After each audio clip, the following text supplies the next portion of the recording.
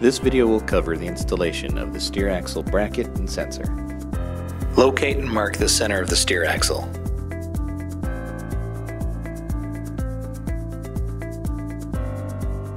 Using chalk or a permanent marker, mark the top of the steer axle 3 inches on either side of the center mark.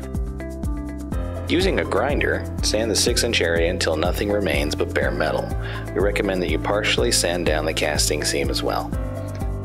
Verify that the bracket contact pads fit into the sanded area and that no axle paint is left under the pads.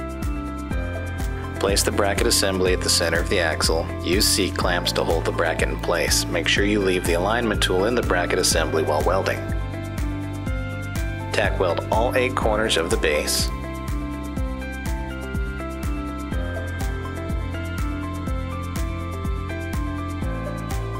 Fillet weld a full bead on the front and back edges of each bracket piece.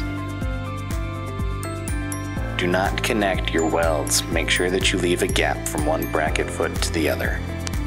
Remove the alignment tool from the bracket. Retain the nuts and bolts. Route the sensor extension cable up to the cab, through the firewall, and behind the dash. Insert the steer axle sensor with its cable extending toward the side of the vehicle where the sensor extension cable has been routed up to the firewall. Ensure when installing the deflection sensor that the engraved lettering is pointing towards the sky. When tightening the bolts, always torque the nut. Do not torque the bolt head. Verify that your sensor is displaying properly by checking the AD readings in the cab or on your test box. To navigate to the AD screen, for LoadMaxx scale displays, press the escape button until the view weights flashes. Arrow down to setup and press enter. Arrow down to diagnostics and press enter.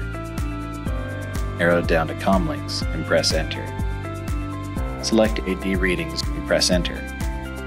Select axle group and press enter.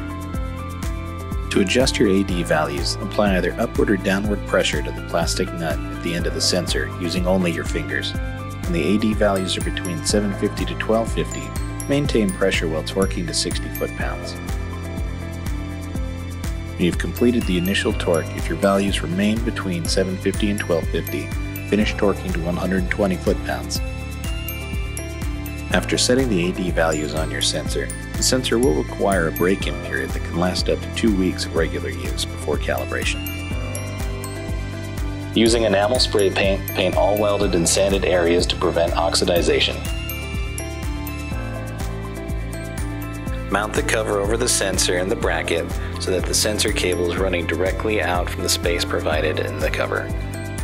Using your 2 band clamps, tightly secure them around the space provided on the bracket cover.